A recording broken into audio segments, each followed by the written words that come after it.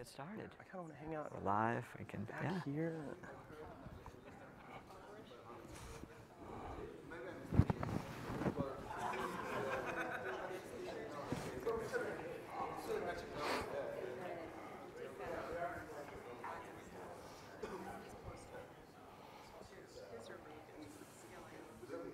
I'll let you say your name, unless you want me to introduce you to. Yeah, go ahead.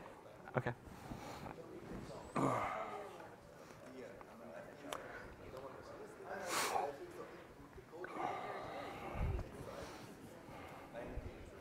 Okay. Yep. Got a few people coming. All right, everybody, let's get started. See a couple people coming in. Now, I just want you to know you don't have to take pictures of these slides because they are all available on the internet right now for download. Or, of course, this session is being recorded, so you can watch it later. I'm Doug Soltesz. I work with SwiftStack. This is Clay Gerard. He's one of the core Swift developers. And today, we're going to advance you further into the Swift realm. So this is Swift 102 Beyond CRUD. Now, we've got a quick agenda, and today this conflicts a little bit with Summit, and so normally if you've seen our previous talks, we do a bunch about Swift API. There's certainly going to be Swift API in here, but we decided we'd throw in a little bit for operators. There's a lot of new stuff in the Mintaka release 2.7. Yeah. Clay's going to be talking to that.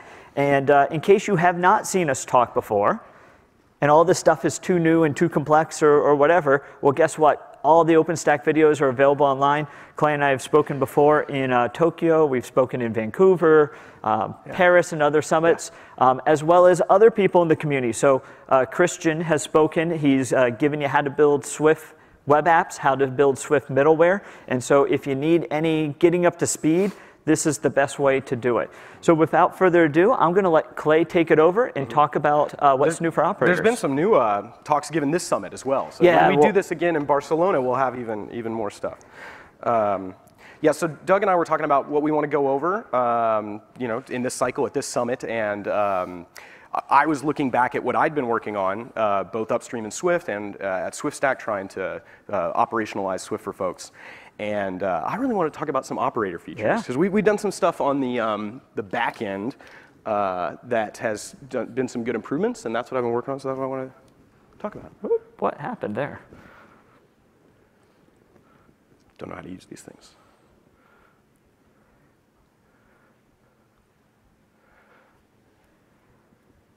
I don't know.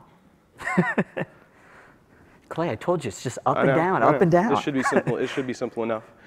Yeah, luckily they don't let me run slides in my day job. I just work on distributed storage systems.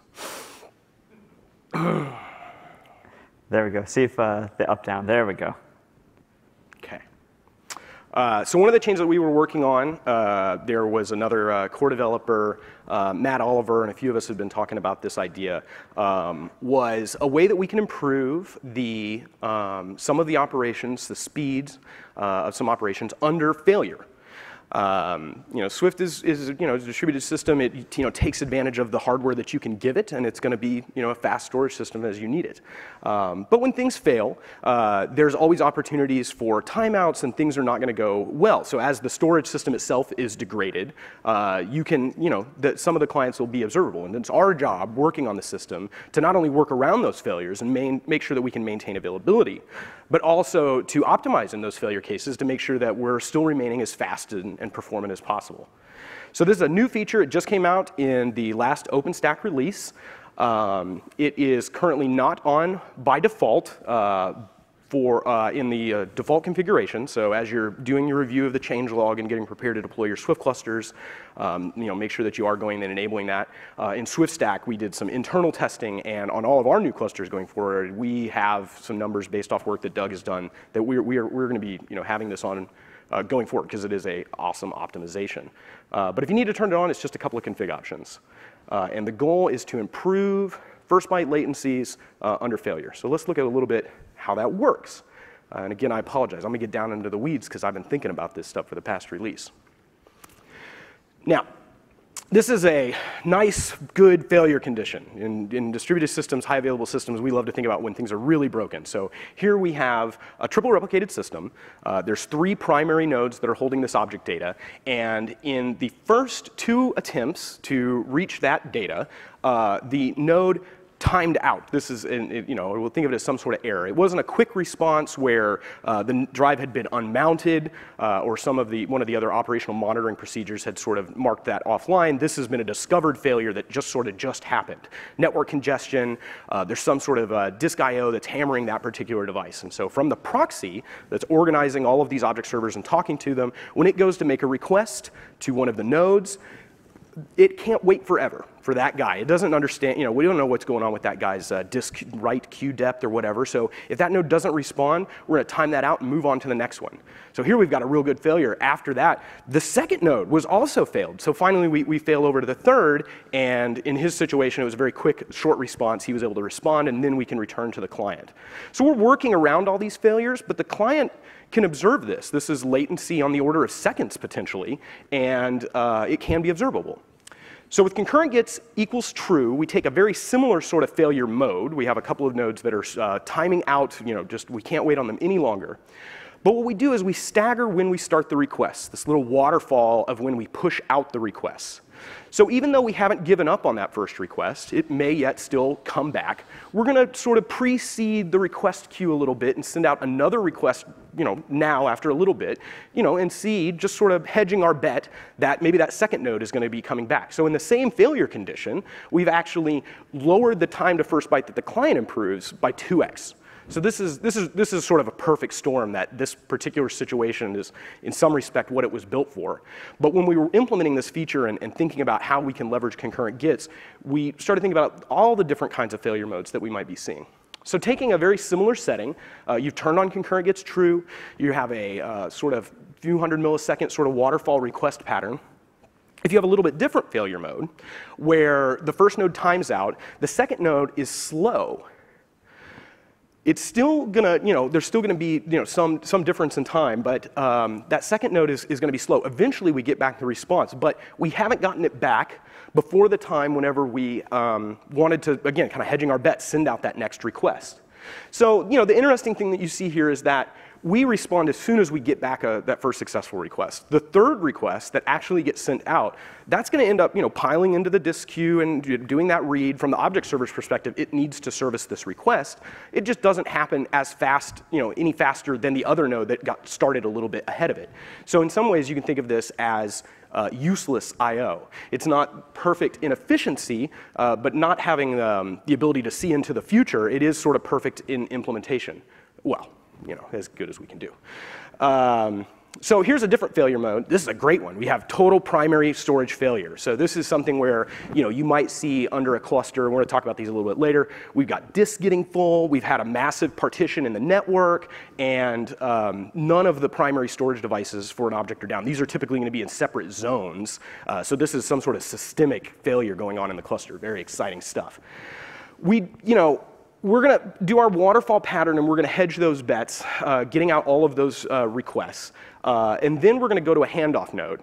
If this is a new write coming in, and the previous write had also observed a similar sort of failure pattern, it wouldn't have been able to write to the primary nodes, and it would have written that data into a handoff location, which the consistency engine would repair later. So there's still a good shot that we can find the data that we're looking for on one of the handoff nodes. So there's a number of requests, up to 2x your replicate count, that will sort of dig around into the cluster to find a viable disk that we can write to for writes, or potentially based off this stable ordering, assuming that a write may have come in through that sort of degraded state, we can find it in the way that it goes. So we hold off on the last request. We never have more than replica count requests in the queue. So it's not a perfect waterfall. You don't see immediately after your concurrency timeout setting of that third request that the next one gets started immediately. We actually want to wait until one of those kind of falls back into the queue so that we never have too many outstanding requests, because this is a pretty exceptional situation where you have a total primary failure. And we'll look at some of the other cases here, and you can see a little bit why this makes sense. We already talked about that extra request when you already end up serving the one that you started earlier can be a little bit of wasted I/O. So this is concurrent gets true. The timeout's a little bit smaller. It's a tunable, so you can kind of shape that waterfall pattern based off of your average time to first byte, your 95th percentiles. Doug's going to look into a little bit of that. So we have some slow responses, and we don't start, that fourth request doesn't get started right there along that waterfall. It would not happen in this case because the second request that we started was able to get served. So there's no extra pending I/O that in most of the time is not going to be useful.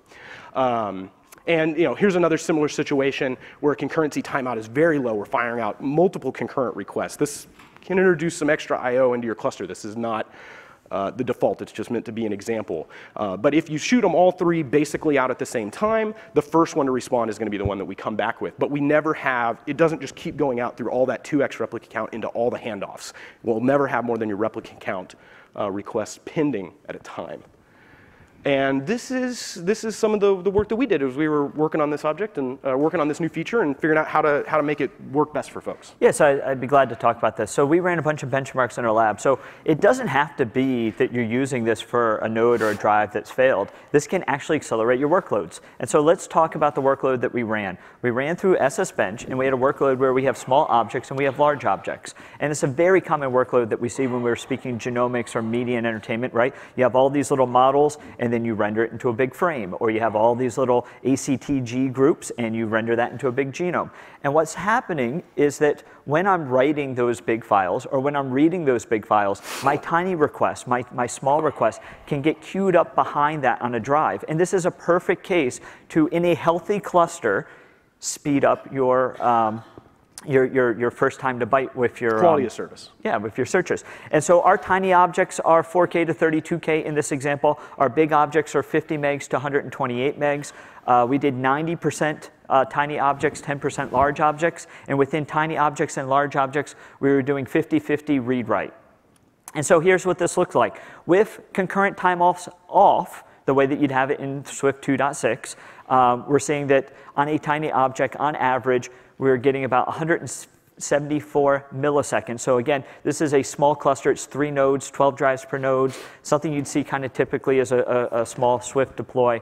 And so we're hammering it. I think I was doing 150. It was in my SSBench on the previous slide. 150 concurrent requests, trying to hit it as fast as we can.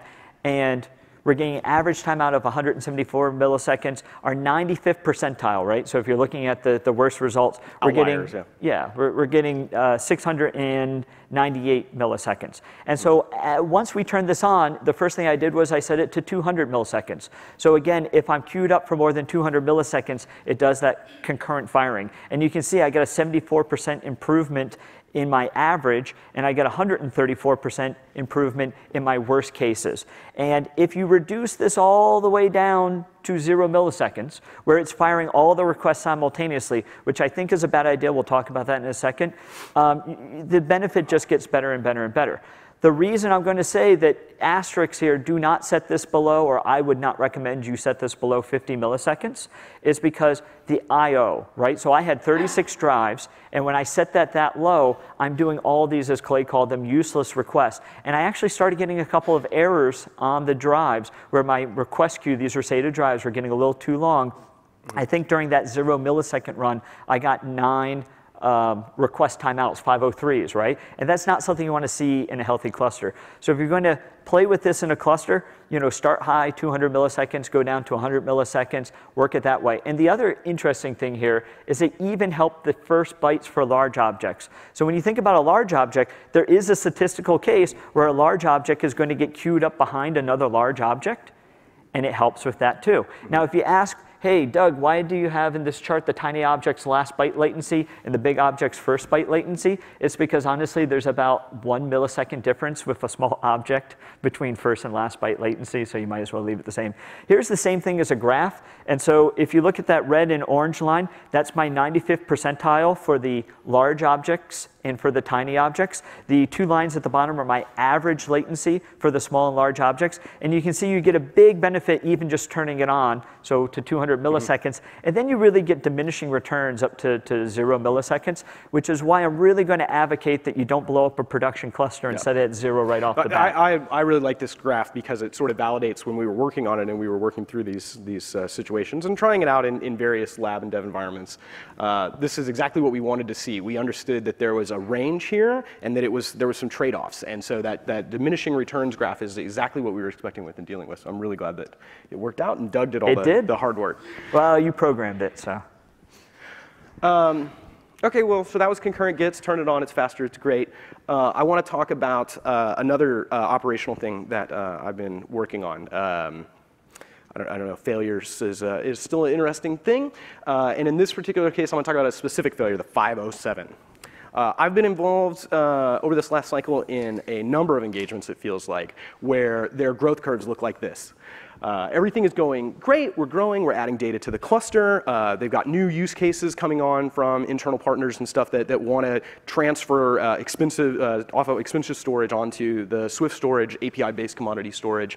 And suddenly, someone in some internal team finds, man, this is working really well. I want to go backfill a bunch of old data, or I want to start applying this to new applications, and all of a sudden the growth curve, because it's just API storage, it feels like it's infinite, unless you're the guy operating the cluster, and then you actually have to plan for these capacities.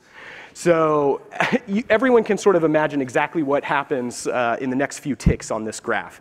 And, but what you may not necessarily want to ever have firsthand experience with is what happens if that growth curve does outpace your ability to manage your cluster and bring in new nodes and plan for that capacity and get them online. So I'm going to talk a little bit sort of through the process what happens when Swift runs out of storage. So first of all, the object server, in attempting to write down an object to the disk, if there's not enough space to write that data to the disk, it returns immediately a 507 HTTP status response to the proxy, which the proxy will observe, and it will error limit that particular device, and it won't try to perform future writes to it. So back when we were talking about that primary storage failure, one way that you could get into that case where new objects are being written entirely on handoff nodes instead of on their primary nodes is if all of the primary disks are full. But Swift will dig through up to 2x your replicate count, all these handoffs, and it works its way around the ring and every place that the partition could be placed in this stable pattern until it finds somewhere to store this disk. It will dig around for every last byte that it can possibly find so that it can write down that data and service that request. Swift is a system of turning disk space into HTTP 201 created status calls. It won't give up until it absolutely can't go on any further. But one of the interesting artifacts that comes out, not in the right path, but once you start observing these 507s, which can get returned all the way out to the client. The client, it could observe a 507 storage space not available because the cluster, the proxy, despite its best effort, cannot find anywhere else that it can fit these bytes. So then you're sort of left in this situation. Well, what do I do? What do I do about these 507s? So one of the first things a lot of people want to think is, OK, I want to send a delete. I've got some old data, some test data, and I want to delete that. But people have talked about distributed systems doing deletes is sometimes harder than doing writes. And the way that Swift has to implement that is via like it's a kind of a transaction. We have to write down that you wanted to delete this object. So particularly in the place where things are perhaps under a failure mode, we've got devices in different places, we still have to record that delete operation. And in Swift that's implemented as a tombstone, a 0-byte file marker that'll get written down to indicate the object was deleted, and sometime after your consistency engine runs, that as well can get reaped. But these tombstone objects can get written onto handoff nodes, not on the primary locations. And generally, you're thinking about down on the data structure, first we have to write down that it needs to be deleted, and then we can unlink the fat data file that actually has hundreds of megabytes of objects in it. So you have to write first, and then you can unlink and free up storage space. But in a situation where the primary data holder is over here, but he can't be written to because he's out of space, the tombstones could actually end up getting recorded onto another device, which will have to be replicated over, again it's a write, before it can get deleted. So a delete request may just create 0-byte files and not actually remove anything from the cluster. And of course, while all this is going on, replication is actively trying to repair this, and any handoffs, any data that's been written out of place is going to be trying to get moved back to the primary modes, the primary devices where it's supposed to be stored.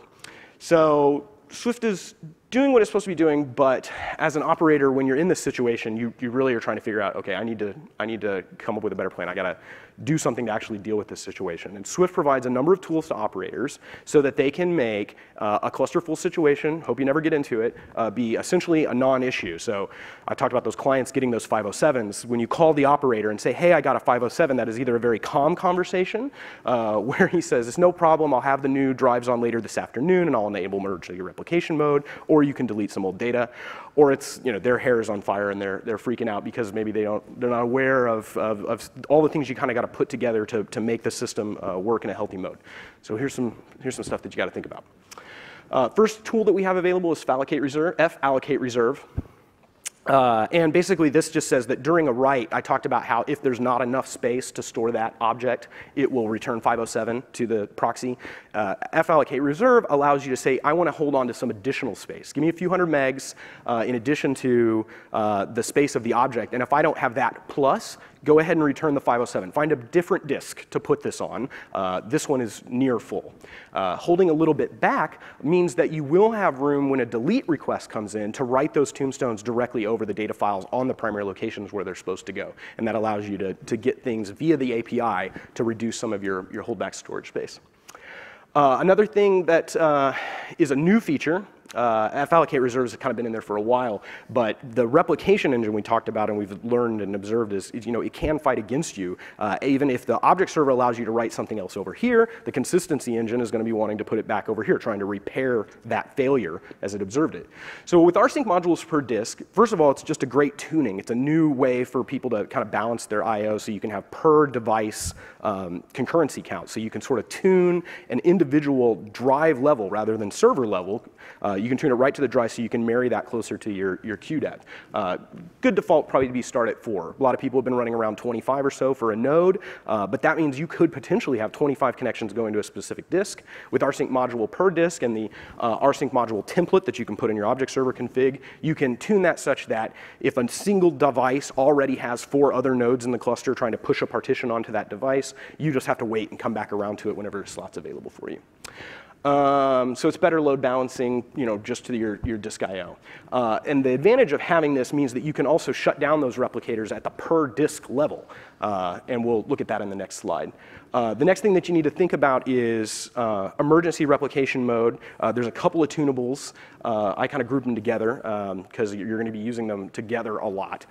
When you're in a situation where you really need the consistency engine to be focusing on moving new data to fill up your new nodes, there's a couple of tunables that you can use to sort of indicate that this is the primary work that I want you to be doing. And it's just a couple of settings in the object replicator setting. It's not the default though, because it does sort of it focuses work on one particular thing, and the consistency engine really has to take a larger view. Not only do I need to be moving data, I also need to be repairing durability and the consistency of the processes. So disabling the rsync modules, SwiftStack implemented this as part of our node agent that already is sort of monitoring devices and alerting you if you have devices where they're getting too full and that sort of thing. So it was easy for us to add this here. Everybody's got different ways of doing it. There's been a number of Swift operators, and we've all been sort of sharing, okay, how are you guys doing it? How are you guys doing it? And it's hard to be very prescriptive because everybody kind of has some of their own stuff built up. But it's also nice to have examples. So go to the gist, check it out. I mean, it's just a very short Python script. You can see it sort of goes over all of your devices. It does a stat. If they don't have enough space that you want to have on them, you disable rsync.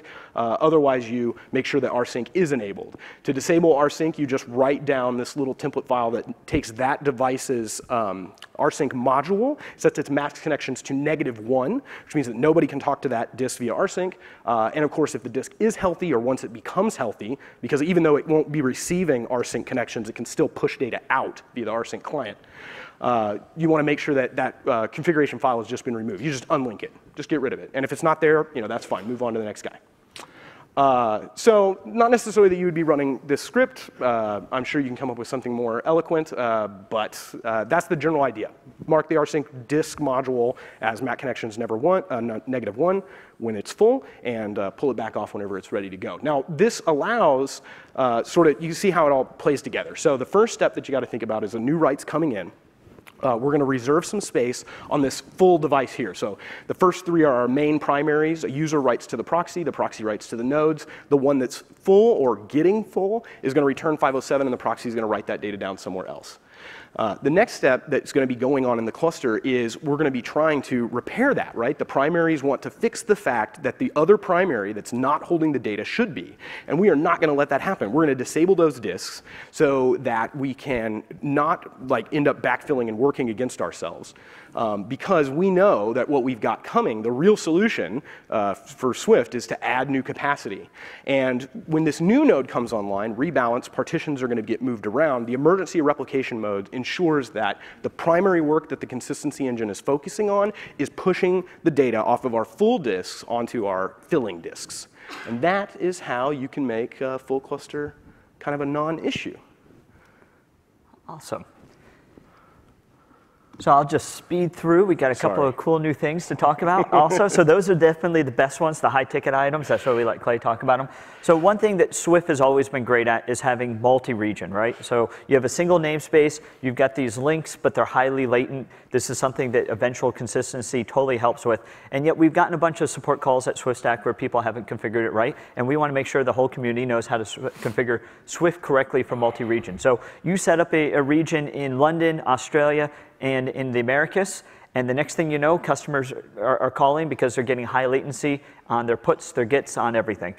So the first thing is really obvious. Everybody probably already knows this. You need to set up read affinity. Read affinity says that when I come to a proxy node in my region, I should look first for an object in my region and not go across the wire. Now, of course, if it doesn't find it there because it hasn't replicated so far, it's going to go across the wire. Now, the second thing you probably already know is we should use write affinity. Write affinity is a double-edged sword because it is saying that when I write data, all three copies are going to go to the same region, and then the replicator is going to eventually move them to the other regions. Again, read affinity would still be able to access that if you're accessing it from another region where it hasn't replicated to yet.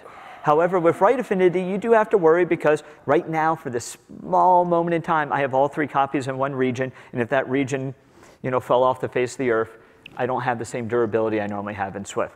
But what you probably don't know are the next two settings, and some of these came out in the Tokyo release, and we didn't have time to talk about them. So you set up read affinity, you set up write affinity, and users are working, and they're much happier now. But every once in a while, you get a user coming, and they're going, hey, my connections are still really latent. Why? On every put, get, etc. Well, when you think about it, the way we authenticate in OpenStack is with tokens. And tokens are stored in Swift to cache and speed things up. And that's in a memcache pool. And if you have your memcache pool across all these regions, there's a chance that I'm sitting in London and my token is being cached in Australia, and that's not a very good thing. And so what you want to do is you want to start taking your proxy servers, you want to alter your proxyserver.conf, and you want to set up the proxy server to only use memcache servers within its own region. And so now your customers are much happier. But then every once in a while, you get a customer coming to you and they go, hey, I've set up storage policies. I'm writing to data, and I want it just to write to London, and it's only writing to London. My objects are just in London. I'm not using the full, multi-region settings. And yet, I'm still highly latent. What's going on? And here's what you have to remember. The object system is able to use storage policies. And storage policies, if you don't know, we'll talk about later. But they allow you to control the durability of your data, the geolocation of your data, and the tiering of your data. And so if you've picked the geolocation of your data to only be London, well, the account container, which is our database layer, does not abide by those storage policies. It always replicates across the entire region. And so there's a setting out there for async container updates, where essentially what happens is the database in your region gets updated, and the databases in the other regions get asynchronously updated by the object server. And so your customer is always getting that fast 200 on their puts. It really just affects you on puts and updates. Or deletes. Or deletes. Or posts now. So there's our hey, this is how do you should make multi-region really work for you. Yeah. Another quick thing that Clay, you want to talk about for? Yeah, so this is something that we've been working on. This is another long one. The post operation is something that Swift provides to perform metadata updates to objects. that you have in the system. The original implementation just notated the transformation near the object down in a meta file next to the data file, which would allow you to override or change some of the metadata that's associated with that object. It can be useful if you're doing some sort of indexing and you need to keep some metadata with the object. But it didn't update the container listings, which one of the pieces of metadata that they include is the content type. And since there was no update to the database layer, the container listing layer, there was some pieces of metadata that you couldn't change on an object. So later, a new implementation that wanted to sort of make that a little bit more consistent was to transform the post operation into a server-side copy, which is exactly how S3 does metadata updates. But it's cost intensive. On the server itself, it has to actually read all the bytes, do any transformations that it wants to do the metadata in there, and then store it back down. So we were never really happy with this. Workloads but post operations weren't a common thing in most workloads. But in workloads where post was an important thing, there was still a tunable, the object post is copy, which you could change it to false, and you'd fall back to the old behavior with all of its restrictions. So one of the things that we were working on in this cycle was unifying those two implementations so you get the same behaviors and expectations from the client side. You can update whatever metadata that you want on the object, but removing that side distraction of it actually being transformed into a server-side copy and therefore being slower.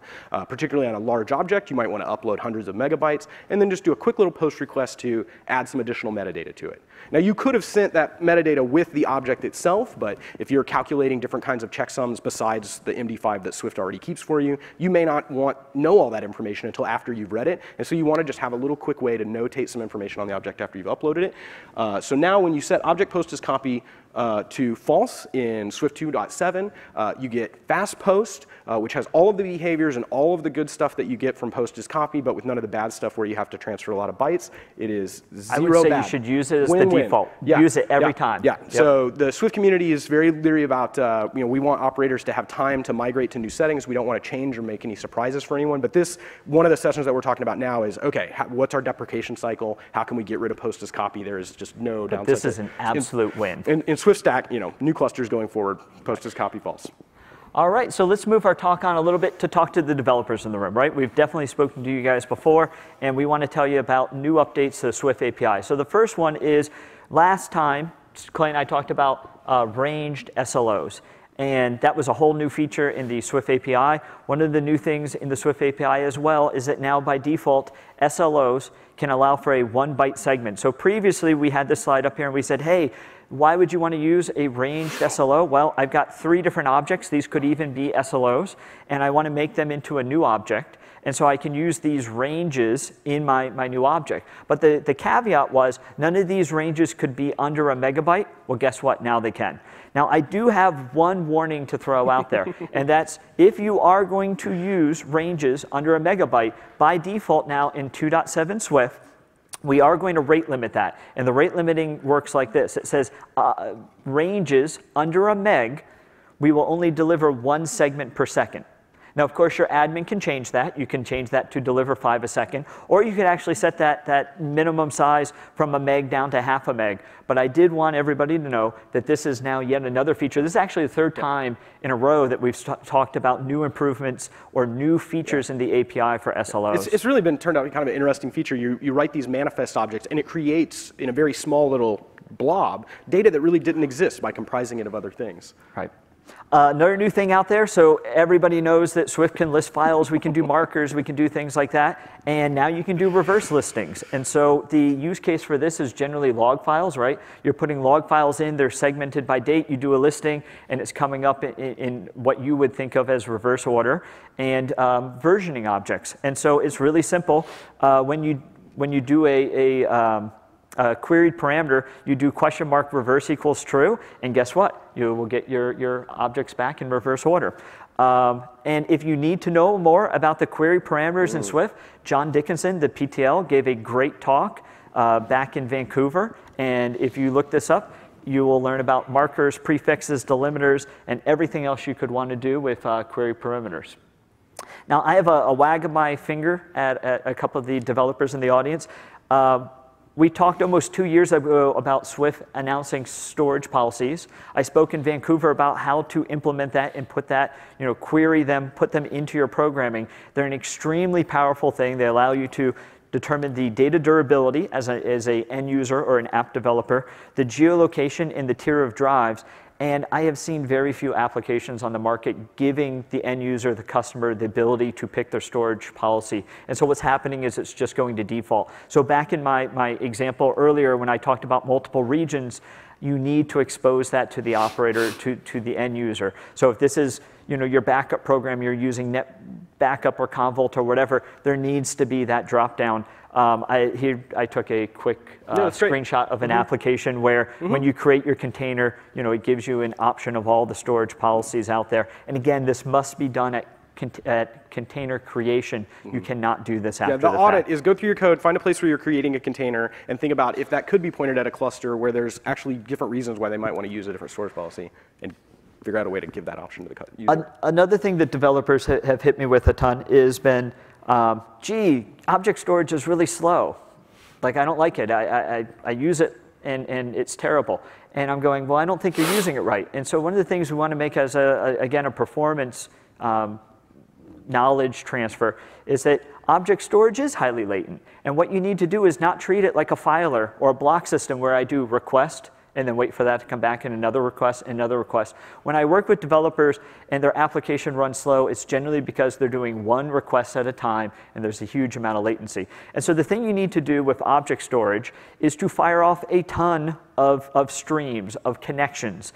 And generally, when I work with anything, I always start with 10 streams or 100 streams. Object storage is perfectly great at handling that, and that's not something you normally would do with a filer because that would be a terrible idea. And so I can show you right here that on both puts and gets, if I have a single connection, and these are 128K objects, so kind of small objects, I'm getting pretty poor performance. But doing the same thing with 100 connections is giving me a 30, 40x improvement in my speed and my transfer rate. And then if you combine that with, next slide, with larger object sizes, you get even more advantage. And so this is the same graph, right? The same information I just showed you, but instead of just having 128K objects, I'm showing the performance with 2 mega objects. And you can see on the right, with 100 connections transferring data, I think I was using getPut as my benchmarking tool, 2 mega objects. On my get side, I was almost maxing out a 10 gig pipe, and this was again against that small system I did the other benchmarking with, 3 nodes, 36 drives, and I was limited to 10 gigs. That was all my proxy had going in and out of it. The last thing I want to bring up is some best practice around sharding. And so what's sharding? Well, I've seen a bunch of developers treat Swift as if every container is infinitely deep. And I'll tell you what, even Amazon S3, the container is not infinitely deep. They've got a knowledge base on there, and they go, here's how you need to name your objects if you want this bucket to be infinitely deep. It doesn't matter if it's Swift or Ceph or anybody doing object, there's no such thing as an infinitely deep container. And so it's up to you as the developer to create multiple containers. In fact, when you think about it, Swift can have millions of accounts, and each account could have millions of containers. And we need you to code your application so that it doesn't try to dump everything in just one container. And so there are a couple of different ways to do this. A number of applications I work with, so people that do document management systems, they're already creating, I give you a document, it's called cat.excel, and it's about all my favorite cats. And you put it into the document management system, but you rename the file, you put it into a container, and you've gotten in a database that cat.excel equals this new name. If you're doing that, it's fine to do what's called a fill and spill. So you decide that you're going to maybe max out at 1 million objects in a container, and remember, you can always head a container to find out how many objects are in it. And once you hit a certain amount, you create a new one. And a lot of document management systems have this already because they're used to jukeboxing with DVDs, and they go, well, once 7 gigs of storage is in this directory, I'm going to spin off a new directory. Do the same thing for object storage. Now, if you want to do something where operators or end users would actually be able to look in the system, now you need to do categorical. And so categorical is make it intuitive. So if you have a log-based system, maybe you create a new container each day with the date. and you put all the log files for the day in that. Maybe if you have a video surveillance system, you do the same thing, but you also append the camera name to it. Because again, we can have millions of objects, and it's much easier to clean up a container like that. You wouldn't take a directory and put 100,000 entries into a directory because Windows would not have a good day. And just because we can put 50 million objects in a container doesn't mean you should.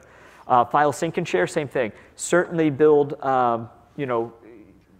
accounts, maybe one for each user, and allow them to, instead of directories, have many containers. Or if you have to, have one account and have containers for each end user. Yeah, when you can think about the data model and sort of lay it out based on something that makes sense, that's normally the best way. But you can also use like consistent hashing, just like hash the name, take the first few prefixes. It's just really important for everybody that we make this scale. Here's a quick, something we ran in the lab. This wasn't on that same system. I spun up a couple instances. So I have millions of entries in a single container down there. And I think this goes up to like 50 million entries. And so what I was doing is I was just testing the AC layer. And so I started off getting a rate of around 300 puts per second on the database side, right? And as I kept putting more and more objects in it, you can see that the database for this single container started to slow down. And remember that in Swift, every container has its own unique database, which means if you had 10 containers, it would be 10-fold the amount of performance. Now, I was using an SSD drive. Certainly, there are environments out there that are running account container, the database, on a spinning drive, and the spinning drive is going to have much worse results here. I mean, we've certainly worked with developers who put 100 million objects into a single container on a spinning disk. But what you're going to see is this graph keep trending down towards zero. And so at some point in time, you're only going to be able to do 3-4 puts per second.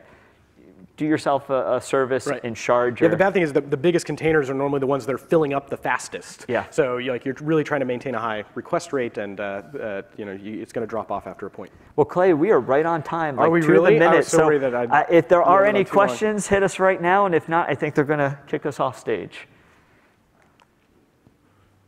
Feel free to catch us afterwards. Oh, we have a question. Yeah, amazing talk, guys.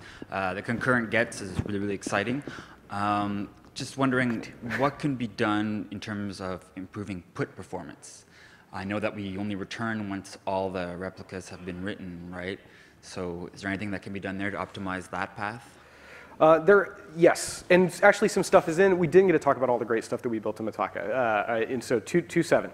One of the things you get, we have a post-quorum timeout. You don't have to actually have all 3 replicas return success. You just have to have a quorum of replicas plus a small timeout. You can tune that in. Okay. Essentially, once 2 of 3 has responded success, the proxy is going to ultimately respond success. It doesn't absolutely have to wait on that 3rd one to be completed because it already knows it does have enough to indicate success. You wait a little bit longer because it helps things appear like more consistent and congealed, but that's a tunable. And so you can bring that guy in if the final get response on a put request is some latency that you're looking at. Another thing that changed in 2.7, one of the jobs that the object server has to do while writes are coming in is maintain some data structures that help optimize replication. It has to invalidate the portion of the namespace that is going to need to be most quickly evaluated by the consistency engine. That was in line in the request right along with the fsync and potentially the synchronous container updates. So you can tune the container updates down. The data structure is actually now a much quicker lockless append-only file. We just tell it that, hey, the next time that you evaluate this data structure, you also need to apply these changes which have accumulated.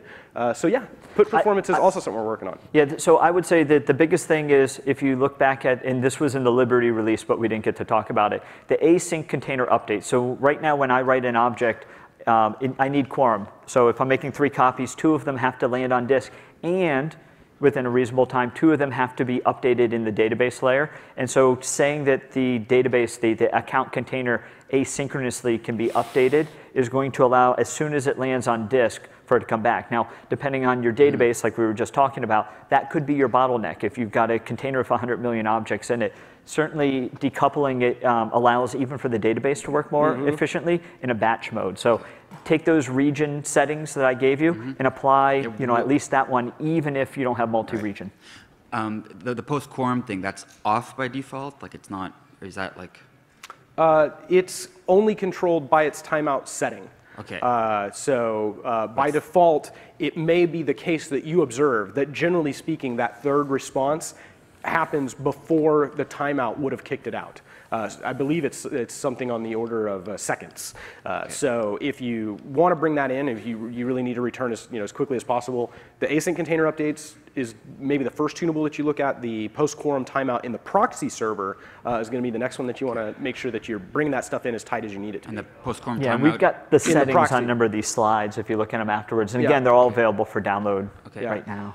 And then last thing, something I've always wondered about Swift, but I've been too lazy to check myself, is between the proxy and your storage nodes, does it do any kind of HTTP keep alive style connection pooling, like keeping connections open? No, most of that we leverage the kernel's TCP stack. There's a number of prescribed TCP tunings that we want to use have those sockets open. I mean, it kind of depends on the cluster layout, how many different guys that you want to be connected to on different ports. But it doesn't.